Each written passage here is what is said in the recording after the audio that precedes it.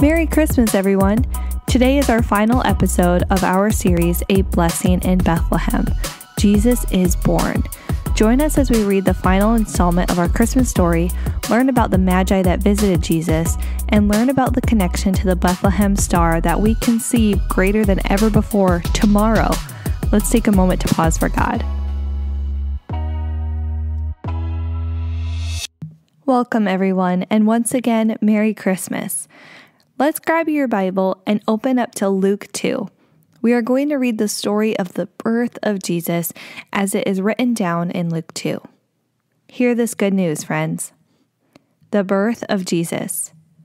At that time, the Roman Emperor Augustus decreed that a census should be taken throughout the Roman Empire.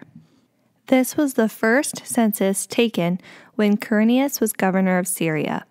All returned to their own ancestral towns to register for this census. And because Joseph was a descendant of King David, he had to go to Bethlehem in Judea, David's ancient home. He traveled there from the village of Nazareth in Galilee. He took with him Mary, to whom he was engaged, who was now expecting a child. And while they were there, the time came for her baby to be born. She gave birth to her firstborn son. She wrapped him snugly in strips of cloth and laid him in a manger, because there was no lodging available for them. The shepherds and angels. That night, there were shepherds staying in the fields nearby, guarding their flocks of sheep. Suddenly, an angel of the Lord appeared among them, and the radiance of the Lord's glory surrounded them. They were terrified, but the angel reassured them. "Don't be afraid," he said. "I bring you good news that will bring great joy to all people. The Savior, yes, the Messiah, the Lord, has been born today in Bethlehem, the city of David. And you will recognize him by this sign. You will find a baby wrapped snugly in strips of cloth, lying in a manger."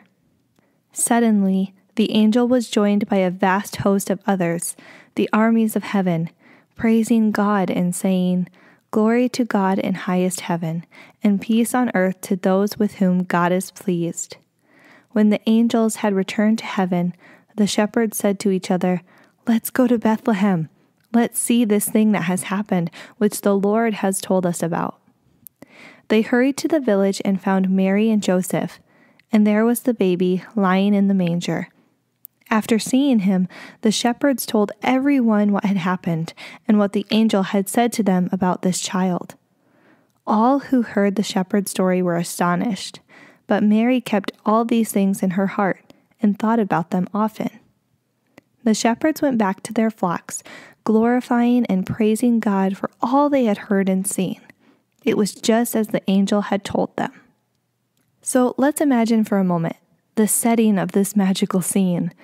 In a manger, lying in strips of cloth, was the Savior of the world, God's own Son, sent to us to save us all. A quiet, still, and indeed a holy night, where Mary and Joseph welcomed Jesus into the world. And they weren't alone in welcoming him. They had 3 visitors that brought baby Jesus gifts, hence the practice that we now have of giving gifts at Christmas time. We read about these visitors, also known as the 3 wise men, in Matthew 2. The NIV translation titles this section, Visitors from the East. Now let's read from Matthew 2, verse 1 through 11. Here it says, Jesus was born in Bethlehem in Judea, during the reign of King Herod. About that time, some wise men from eastern lands arrived in Jerusalem asking, "Where is the newborn King of the Jews? We saw his star as it rose, and we have come to worship him." King Herod was deeply disturbed when he heard this, as was everyone in Jerusalem. He called a meeting of the leading priests and teachers of religious law and asked, "Where is the Messiah supposed to be born?" "In Bethlehem in Judea," they said, for this is what the prophet wrote. "And you, O Bethlehem in the land of Judah, are not least among the ruling cities of Judah, for a ruler will come from you, who will be the shepherd for my people Israel." Then Herod called for a private meeting with the wise men, and he learned from them the time when the star first appeared. Then he told them, "Go to Bethlehem and search carefully for the child. And when you find him, come back and tell me so that I can go and worship him too."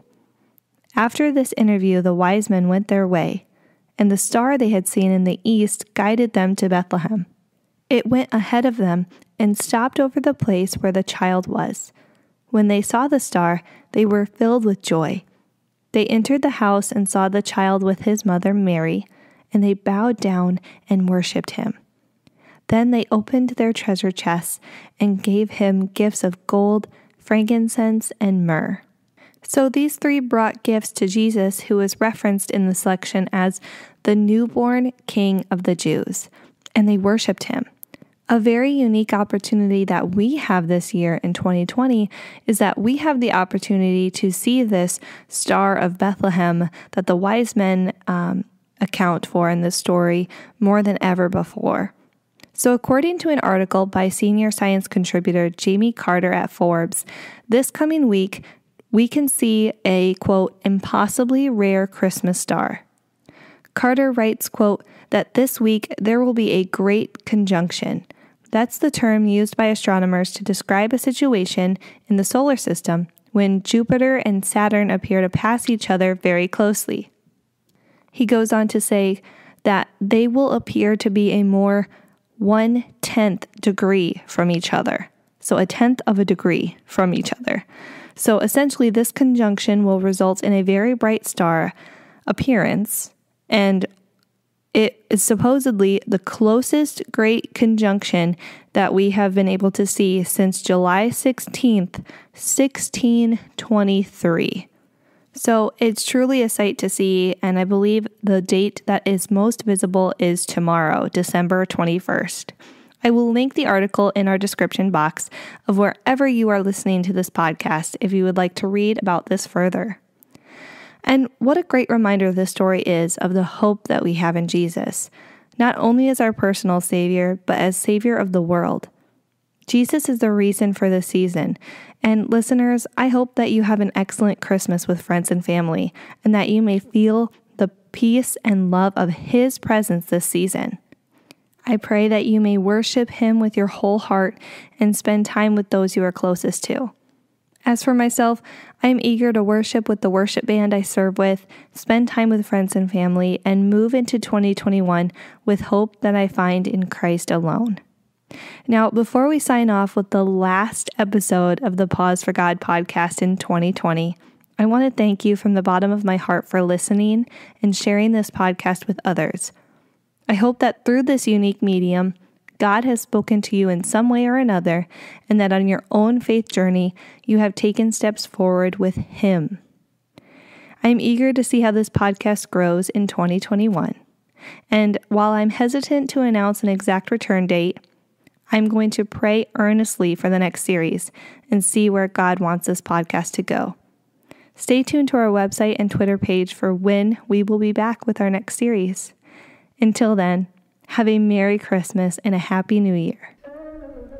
Thank you so much for taking time to pause for God and listen to our podcast today. The Pause for God podcast is intended to be a supplemental resource to your own faith journey. This podcast is not to be treated as, nor is it claiming to be, a replacement for church. The views and discussion expressed belong solely to the commentators and are not tied to another individual, group, affiliation, or company.